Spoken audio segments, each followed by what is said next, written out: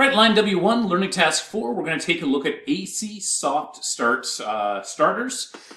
AC soft starts, as we commonly call these things, are going to allow us to go and take a motor, and basically control that motor all the way from 0 all the way up to my full speed. And they're not going to give me anything extra. They're not going to allow me to go and change speeds. It's just going to give me a very soft acceleration that's going to be leading into my full speed. Hence why they're going to be called our soft start controllers. They're a solid state reduced voltage starter. Going back to what we covered when we were looking at three-phase and three-phase motors, we went through the three-phase squirrel and cage induction motors, and then we talked about how when we get these motors started out, we're going to get a massive amount of inrush due to the fact that we've got our rotor that is going to be at a standstill, and we induce a lot of current to get that thing moving. Because we have all of that, we've got all of these reduced voltage methods of starting, which just are there to go and change the amount of inrush current that we are going to be seeing off of any one of these devices. What the soft start will do is it is going to do the exact same thing. It's just going to go and change the amount of current that we are going to go and have on our input, and it's going to allow us to go and wrap that in. But instead of just having one or two stages, the way that like impedance starting has a couple of stages, or Y delta has a couple of stages, this is going to go and give us a continuously variable one, which is really, really, really easy on equipment, drive chains, belts, gearboxes, any sort of motive equipment that we have. Let's talk about the actual components that we are going to go and have. The VFD itself is going to be more or less this section that's going to be inside of here. Fusing can sometimes be inside of the VFD. That's going to come with integral fuses. Other times the fusing is going to be on the outside of the VFD.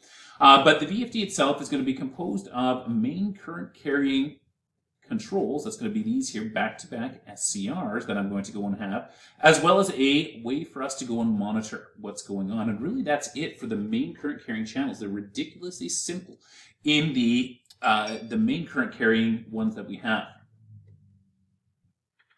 Where they get complicated is going to be inside of the control, this section that we are going to go and have over here.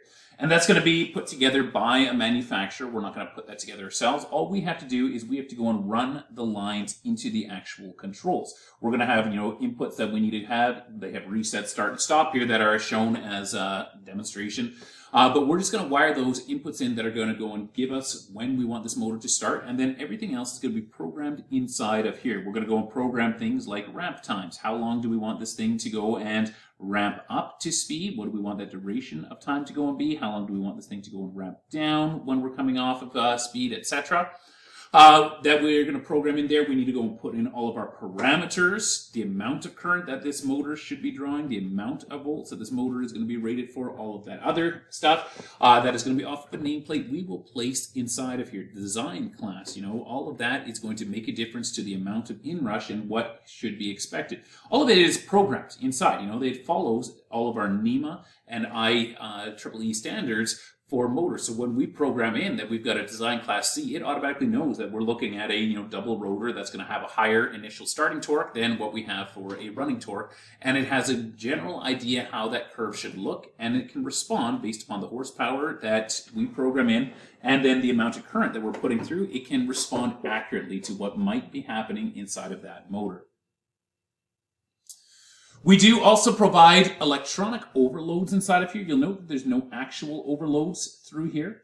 But what I'm going to do is, once again, programming in that information, I'm going to be monitoring through these CTs. And as I monitor through those CTs, if I go and hit, more than what the rated amount of current is going to be, so I'm operating up here with too much current, then it's going to be able to go and shut this thing down. Where it's just going to close off and give us an error light that'll let us know we have that overload.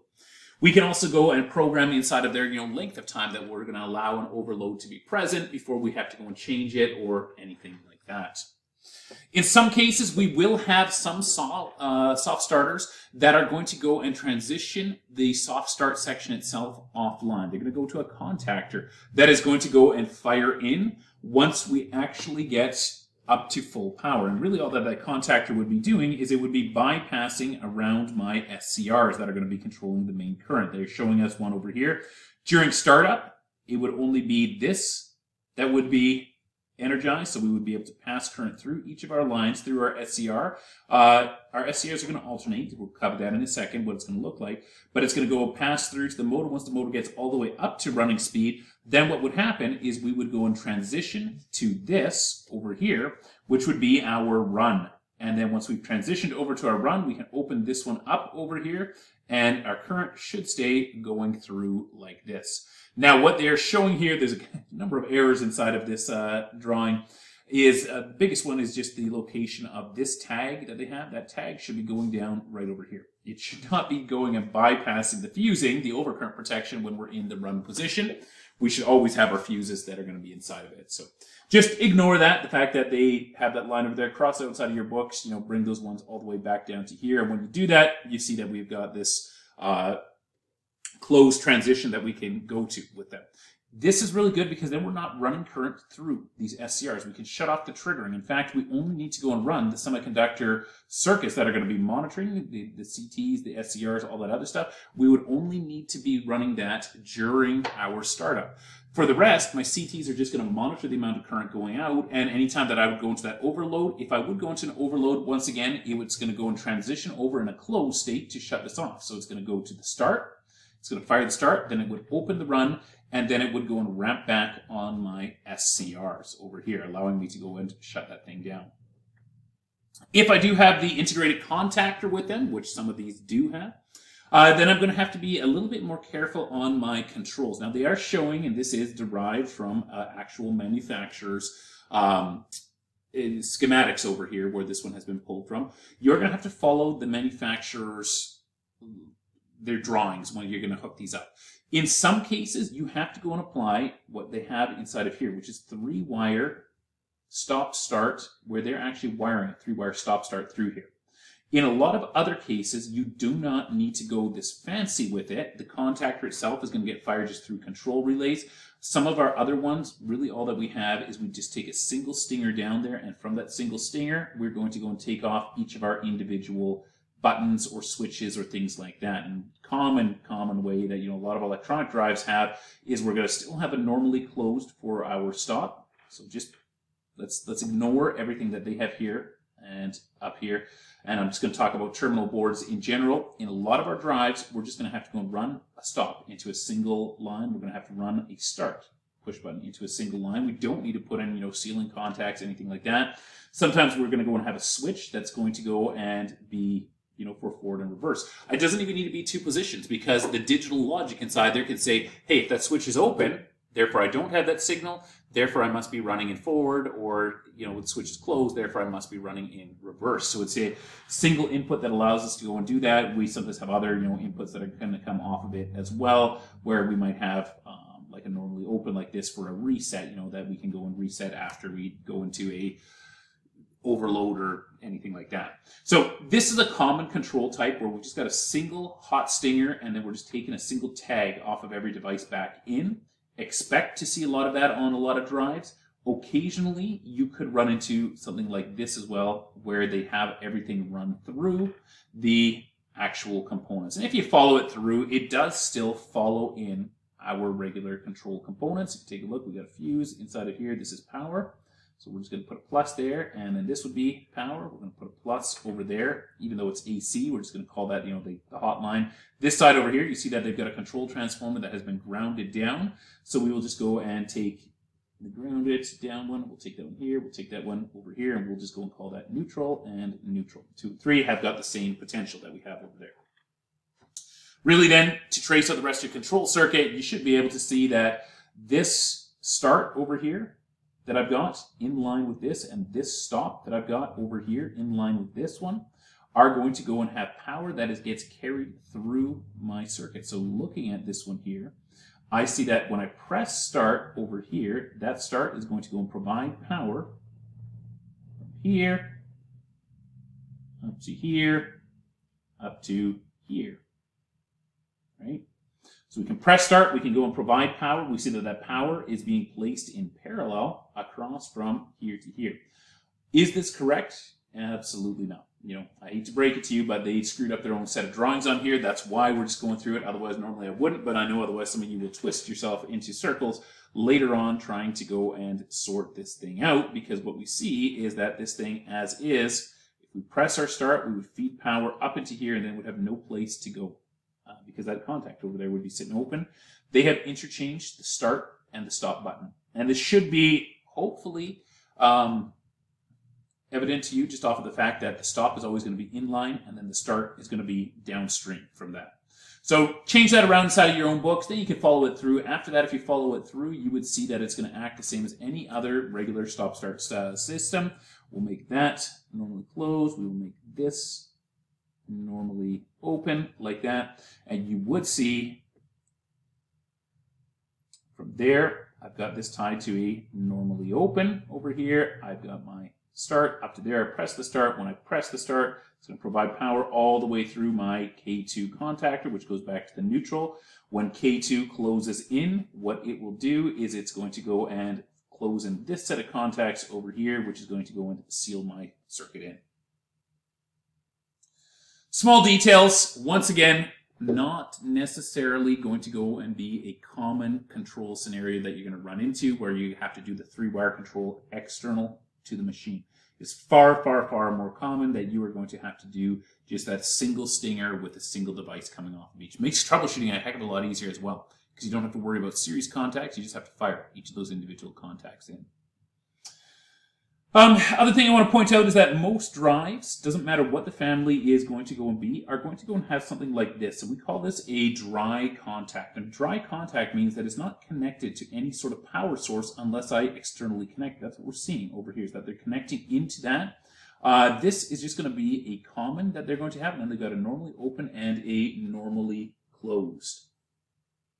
So if I've got normally open, normally closed over here, I can use them to fire anything else. I could run it off of this value of voltage. Yeah, I could even run it off of something different. If I wanted to run it off of a different power source, scratch that line, I could feed in, 230 volts onto this dry contact, run through a normally open, normally closed, use it for indicating lights or auxiliary contacts or anything like that.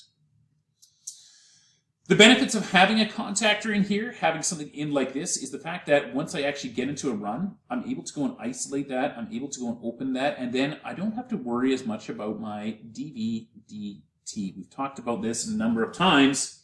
DVDT is going to be that change of voltage over top of change in time, and we know that this is an issue for thyristor, stuff that's going to be made with the thyroid as a base. SCRs, FETs, any of those type of components. A regular AC sine wave is good, but as soon as my AC sine wave has got junk off of it, rapid rises or rapid drops, little switching transients as we commonly call them, the steepness of those switching transients is enough that it can sometimes just shock the SCRs into conduction. It kind of just, I don't know, startles them or whatever you want to call it, but it pushes them into conduction, and then we could accidentally gate these things when we don't want them to be gated. So by having this and isolating these over here, now, even if there is a little bit of, junk on the system there, these things can be shocked a little bit, but they're not going to do anything because they're not actually passing the current through these things. Anytime that we are working with these, because of the presence of semiconductors, we are going to once again need to be very mindful of our heat dissipation, and heat sinks. Do not go and block the heat sinks. Make sure that you are aware that heat sinks on the external of the machine are always going to be safe to touch. They're going to be grounded, but heat sinks that are inside of the machine could be connected live. In a lot of cases, they're going to be connected to the anode or the cathodes of our SCRs, so don't touch them. They could be operating at lethal values of voltages. Also, do not megger out these motors. If you've got a motor that's attached to this, you have to disconnect the motor from the solid state drive before you megger it out, because guaranteed you are going to blow up the solid state drive if you try to megger a motor, or if you try to megger lines that are going to be attached to those solid state drives. Make sure those things are isolated before you megger, and you cannot megger check the drive itself.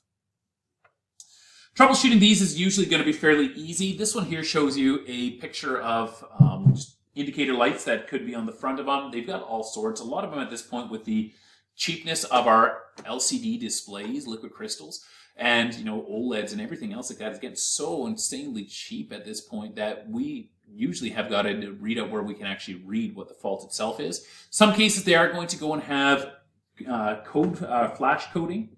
Flash coding just means that we go and count the flashes, or we look at how rapidly those things are going to be flashing. They show that for this light over here, this light is a fault light. The only time that I would ever see that fault light is if I've got a thermal fault, then it's going to be a slow flash, so something's got too hot. Phase failure is going to be a fast flash if I'm missing one of my incoming phases. And if it stays on, then that's an internal. That's a control circuit, fault that under logic and protection that would indicate. Same with for alarms. I can have alarms if I've got an overload that's happening. I'll get a slow flash on there, and if it goes on too long, that thing will shut down. And if I need cooling, because this thing is getting too hot, and that's why it's going to shut off, then I'm going to have that thing on, steady. Drive itself, the drive, if it's off, no light. They show that up top there. If it's ready, it's going to be on a slow flash. So if it's just sitting there, it's just going to be just a slow flash. Once I'm starting it, it's going to be a fast flash anytime that it's ramping, and then once it's fully running, the light itself stays on. Common for us to go and have flashes. The other flash coding that we sometimes have is we have got counted flash codes, where it's going to be pulses and then off. So it might be 5 pulses, and then it's going to be off for 2 seconds, then 1, 2, 3, 4, 5, and then it'll just list. It'll have a whole list of what happens if it's a 1 flash, 2 flash, 3 flash, 4 flash, etc. And then you just read what it says, and you count the pulses, and then go back and read what that thing is. It's a way that we can use just a single light to indicate numerous different faults. Last thing that they cover inside of here is checking your SCRs with an ohm meter.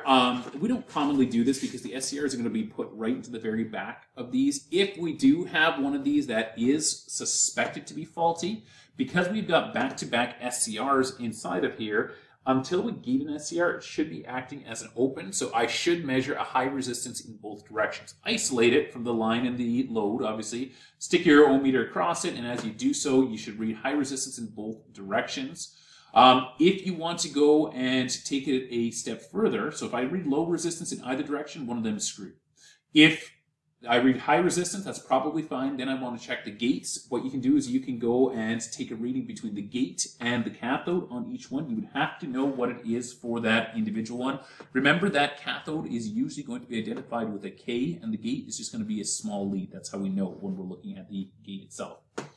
Once again, you should read at that point continuity, because if you have got your meter polarized properly, you'll have a positive on the red lead, so it should put it into conduction, but it should be high conduction, so it's going to be 5, I don't know, 5. It could go up into the hundreds of ohms, but it doesn't generally go that high. Most of the ones the power SCRs that I've tested have been sitting around the 100-ish range.